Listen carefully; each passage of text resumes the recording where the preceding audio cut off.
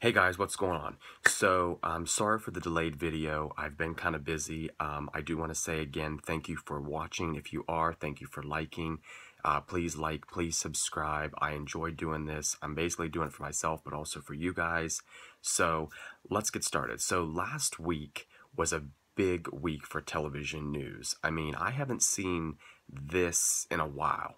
Beyond was picked up for a second season, and that's after 2 episodes, so that's powerful for Freeform. The Fosters was picked up for a fifth season, which that's an amazing show, so I wasn't surprised there. They also revealed some things about Pretty Little Liars. Of course, I was involved in that. I love that.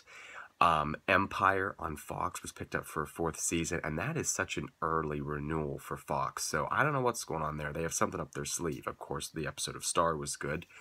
American Horror Story was renewed until 2019. Congratulations, Ryan Murphy and your crew. That's season 7, 8, and 9 already, which FX is already planning to do that in a way. They also announced the premiere of Feud, Ryan Murphy's new show. They did back up American Crime Story season 2, which is about Katrina. That was kind of disappointing, but he has so many projects in the works anyways. American Crime season 3 on ABC, they unveiled the trailer for that, and that blew me away. The Shots Fired trailer on Fox blew me away. The Prison Break trailer. Charmed was picked up for a reboot from the CW, possibly Dynasty, which I'm really hoping Dynasty, because I got to get back in the soap opera genre. I'm looking forward to Riverdale, of course, next week. So it was just a busy week last week for television. And then, of course, The Golden Girls is coming to Hulu for a reboot. So the networks are really changing things up. However, my most anticipated show, I said in my recent video, was going to be The Young Pope on HBO with Jude Law and Diane Keaton. I watched it last night. I watched it a second time with a buddy of mine who is not Christian, and he really enjoyed it, and I'm a Catholic, and I have to say, I love it. Jude Law and Diane Keaton are phenomenal. They're going to have phenomenal roles.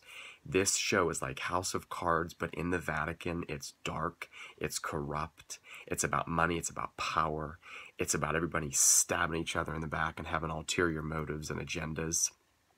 And it's all about being the Pope in America, the young Pope in America. Jude Law, he's so vindictive and snarky.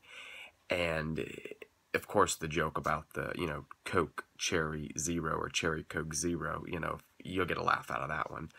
Just his attitude in general. If you haven't watched, please take a look. It's a great show. The reviews haven't been the best. They've been kind of state of flux situation, but I highly recommend it. I can't wait for the next episode. So again, please like, subscribe. Thank you again, and I'll be back with a review of the People's Choice Awards this Wednesday, 9 o'clock on CBS. So I'll have a video for you. Have a great day, guys.